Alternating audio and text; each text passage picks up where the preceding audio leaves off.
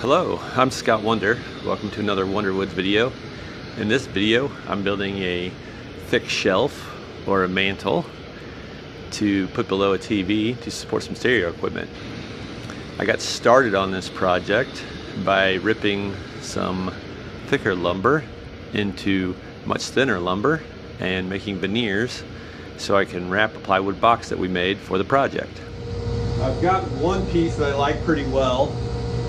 It'll work in one single piece, but I need to do the bottom, and I do not have in a single piece a veneer, one that will cover the entire side, so I'm going to need to splice two pieces together. These just have a little bit too much sapwood and the edges kind of sanded through on the veneer. So I am going to splice two pieces kind of like this. Came out as a book match. Open them up, and then I'm gonna lay them out to the point where I can get rid of the sapwood, and then kind of splice down those, put two pieces together.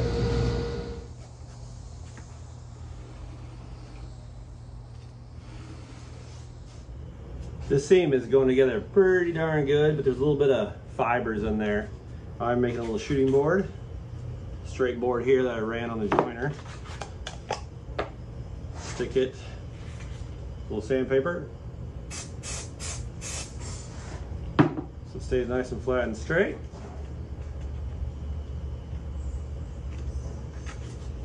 And I can use that to true up the seams.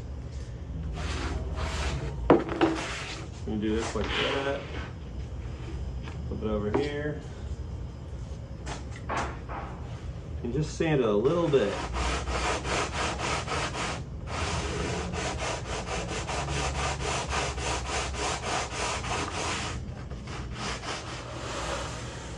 As I'm doing this, I can really see down the edge.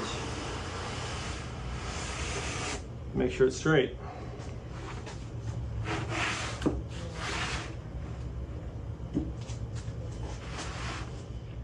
You can see when I start out, there's a little bit of a gap there between the wood and the sandpaper. And just a couple you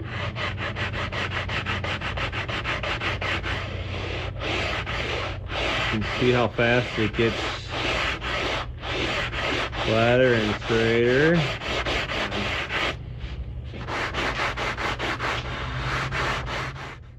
That'll be good.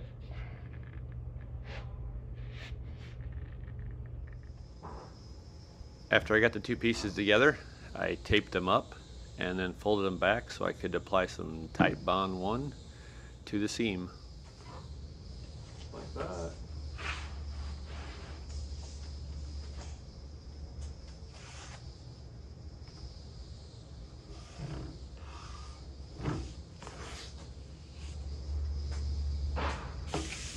Do that, and then flip it over.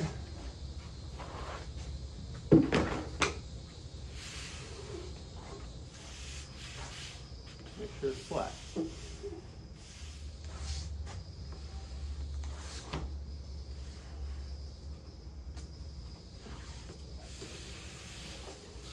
While I'm spreading out this contact cement,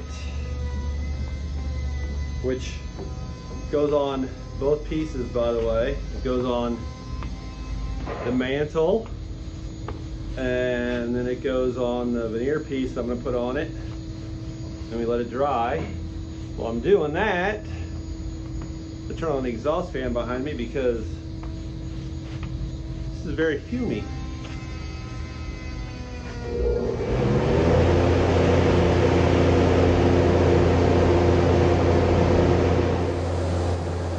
When applying the contact cement, I put 2 coats on everything. So I put a coat on, let it dry, and then put another coat on, and then let it dry.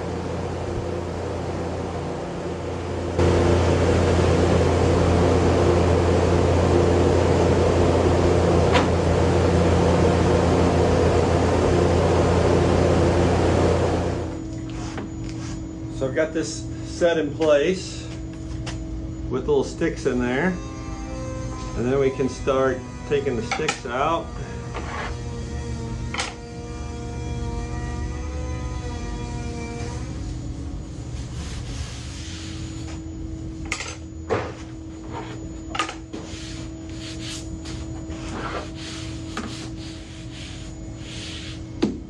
Just like that. Now I'll just roll it out and trim it up. I'm using a flush cutting trim bit to trim this. It's a router bit with a straight cutter and then a bearing right there to ride along the cut. And I am doing a climb cut, which means the router bit's spinning this way and I'm going that way so that anything that it grabs and wants to tear out, it can't because it's pushing down into strong wood. If I went the other way, the bit's coming up like this and it'll want to grab that and tear it out. And this curly walnut will definitely probably tear out, so I'm not going to risk it.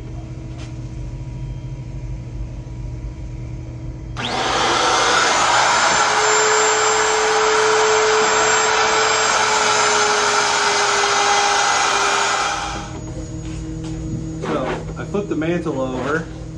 This is the second side, and this is the piece of veneer that I glued up that's going to go on this side.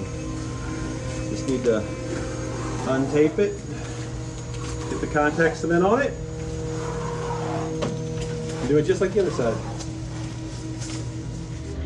I've got one spot right here, just this little spot right this long, where the veneers aren't lined up. When I glued them up, I missed a spot. The glue's set up now, and it's really hard, so you can't just push it down. So, I'm just gonna re-split it with a knife.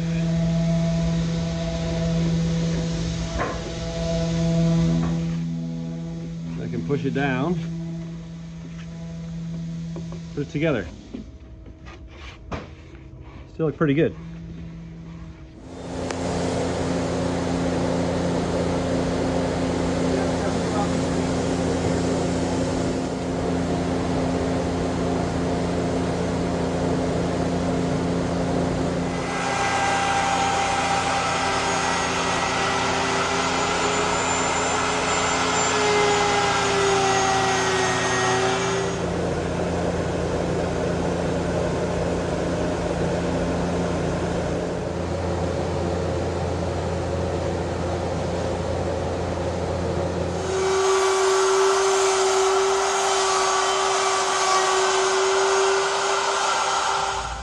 After I route it, just sand my little block, keep it nice and flat and straight. I've got the three sides wrapped, now I'm doing the ends, and these pieces weren't long enough to do the ends in a waterfall, so I had to go to the next piece of veneer. So I book mashed it, opened it up, and then found the closest match I could to continue this around. So this is gonna go right about here. That's gonna be that piece, and then I'm gonna do the same thing on the other end.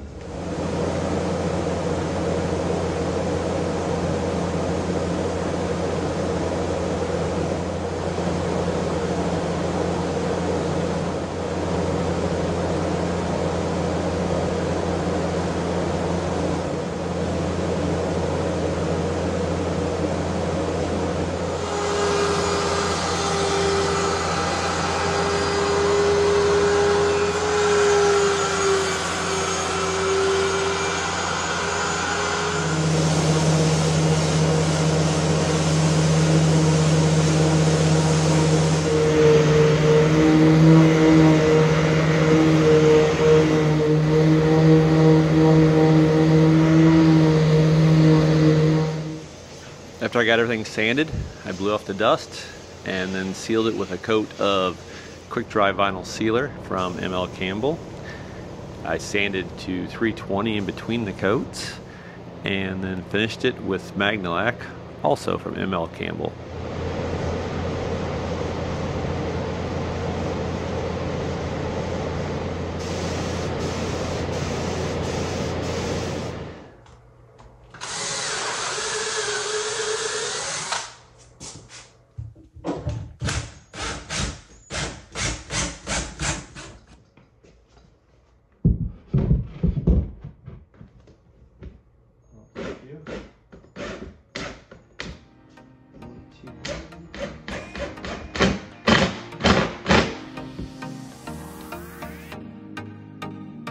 Thanks for watching. Please be sure to subscribe if you haven't done so.